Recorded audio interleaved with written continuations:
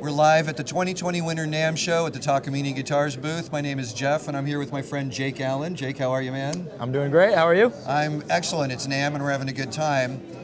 So you have been a person who we've turned to demonstrate many of our guitars, and I think it's pretty obvious the reason why.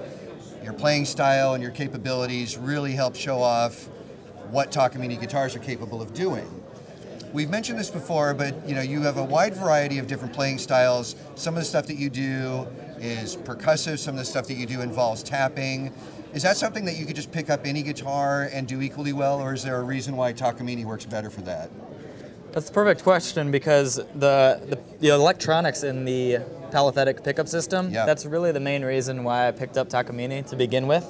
It's the one guitar that I can pull off of a shelf and do my percussive things and my fingerstyle things, and it all comes together in a really cohesive way without having to modify the guitar at all. The palathetic pickup and the preamps in the guitar are pretty much a trademark in the sound that I've shaped over the years. The guitar that you happen to be holding right now, and I know it's pretty much brand new to the whole world, we just introduced it yesterday here at the NAMM show. It's the new LTD 2020 piece. You've had the opportunity to play a couple of the LTD models before.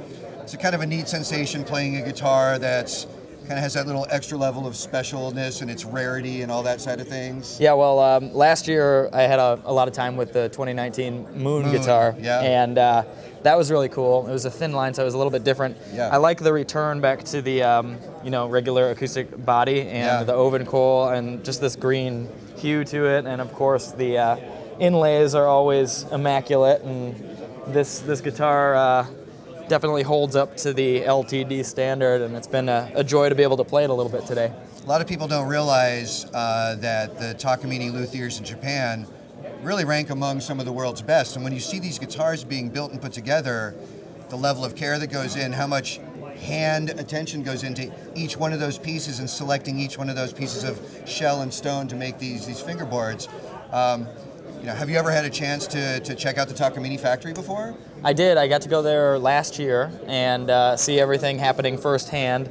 And at the time, they were doing inlays in the Moon guitars, and it was wild to see how much care and attention to detail. I mean, there's hundreds of pieces of pearl inlay that amazing. They're all putting in by hand, and it's like, wow, to be able to give that much attention to a guitar, especially for such a mainstream guitar company, was really impressive. Nice.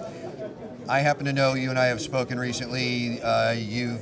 You're in the midst of some recording projects. You've got some new stuff coming out on the way. What can you tell the folks about what's coming up for Jake Allen in 2020? Well, I recorded a new record. I went to Lithuania and spent a month writing in an art incubator and just kind of isolated myself, and it was a cool experience. A friend of mine this morning, he was saying, isn't that like lonely? Doesn't that get lonely when you go out there in some foreign land and just like send yourself away by yourself? And I was like, yeah, but then you write about that. So it was really inspiring in that sense that I was able to alchemize isolation and loneliness into something that was positive, and that's always the goal. So I went back to Michigan and recorded it over the summer, and I just finished it actually just a few days ago, so I'm hoping to release it in the spring. That is fantastic. We are all looking forward to that. Jake Allen with us at the 2020 NAMM show at the Takamine Guitars booth.